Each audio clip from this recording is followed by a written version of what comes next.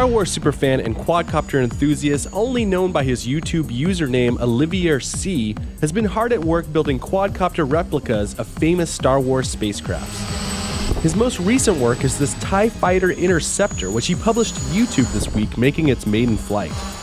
Lucky for us, Olivier C has been posting a detailed step-by-step building process on his blog at rcgroups.com, so makers can follow along and build their very own Star Wars-inspired quadcopters.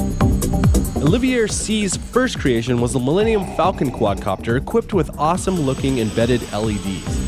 The Millennium Falcon's body was built on top of a Prophecy 335 quadcopter. He included all the specs of the quadcopter in the description of the video. The Millennium Falcon was cut out of a thin but durable insulant material that was carefully shaped and crafted to fit over the quadcopter and still be light enough to maneuver and remain balanced.